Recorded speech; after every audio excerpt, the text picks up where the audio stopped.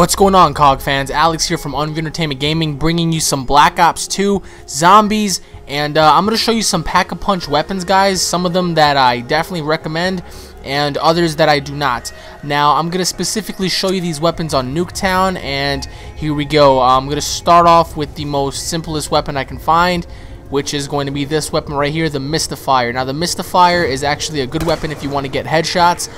Pack-a-punched, it's really good, but it's not the most reliable weapon. If you want to go out there between the waves of maybe 8 to 14 and just get some headshots in there, you know, feel free to do so. I mean, this is a great weapon for headshots.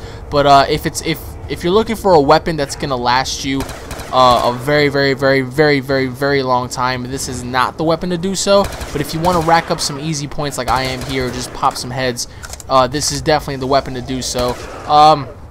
You can easily try to get a rape train going and just like line them all up and just start blasting heads off, but I'd recommend this gun for the low level rounds, but definitely not for anything above round 15. Definitely not.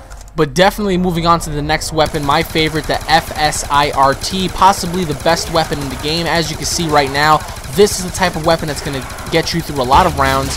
A big, heavy machine gun once it's pack-a-punched. Great scope on it, lots and lots of rounds, so it's definitely going to keep you going. If you're looking for a weapon to get you through the day, this is the weapon. You see the scope right here, just scopes in and you can just target the enemy right away.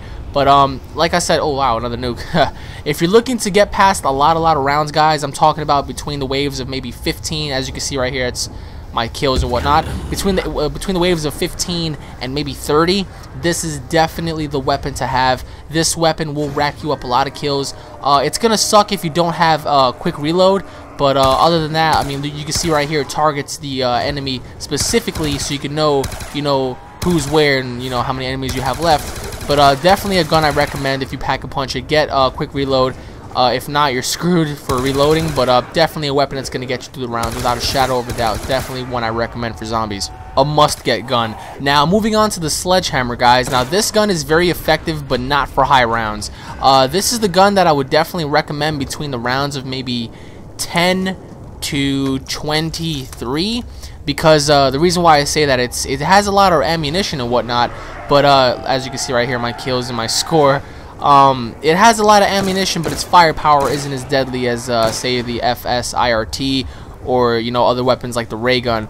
But this weapon will definitely rack you up a bunch of kills, a bunch of points.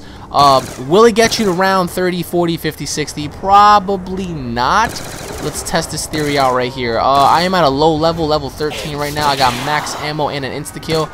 With an insta-kill, this will definitely work out for the best. You have lots of ammo to spare if there's a lot of enemies. You don't want to go off knifing them, because what if it's a situation like this?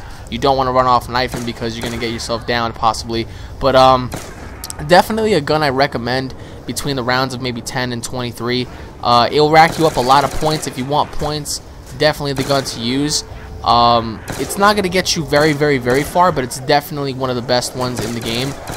Just without a shadow of a doubt, I definitely recommend it. If you pick this gun up, save it, pack-a-punch it, and then just use that to score points, score kills, and save up for another gun. That's my recommendation for this gun right here, the Sledgehammer, folks. Alright, moving on. Next up is the Cobra, guys. Now, I do not recommend this gun at all.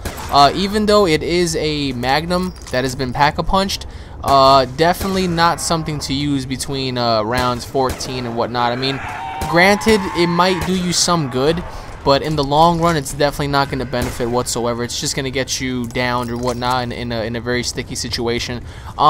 Between the rounds of maybe 10 and 16, I would recommend this gun. As you can see right here, my points and skill and kills and whatnot, but definitely not something to use in higher rounds. Next up, guys, my favorite, the Punisher device. Now, the Punisher is actually one of the best guns in the game. That and the FSIRT. This weapon is a pack-a-punched RPD, and it's very good, guys. If you want to definitely, this is a gun that will get you through the rounds. This is a gun that will get you in the 30s and 40s and whatnot. That is until if you run out of ammo. Definitely get quick reload, because this gun will do you good. Without a shadow of a doubt, guys, this is the gun to have. Pack-a-punch it. Get double tap if you have to, but this is the gun that will save you from sticky situations. And very powerful, very effective, and definitely something I would recommend to everybody, because this is the gun and this is where it should be. and without a shadow of a doubt, this will get you through the rounds. Definitely a gun that will save you. Now, I died, guys, but I came back, and I came back with Mustang and Sally. Now, this is a pack-a-punched pistol. This could be a good thing and a bad thing. These pistols are very powerful. As you can see right here, I had to restart because I died. These are grenade launchers, guys, and this is very good and very effective for long range distance. Definitely not up close. If you want to go up close with these things and you want to start blasting, hey, be my guest. You'll be on the ground before you know it. As you can see right there, that nuke. But this is definitely a gun that'll bring them to their knees. If you want to create some crawlers for later on down the road, this is definitely the gun to do so. But it's very dangerous to have it up close. I would recommend this gun between the rounds of maybe 7 to maybe 17, if that. You can keep these guns just in case if you want to get some crawlers, but other than that, if you want to make it high up in the rounds, this is not the weapon to use, because there's going to come a situation where hordes of zombies are going to surround you and they're going to charge you, and you have no other choice but to shoot. And when you shoot, you're obviously going to lower your shields if you're using Juggernaut, and once that happens, you'll go down on the ground and you're fucked. So this is the weapon that I do not recommend for high rounds, but if you want to create some crawlers, have fun, why not? Now, speaking of pistols, the next one on the list is the 4600.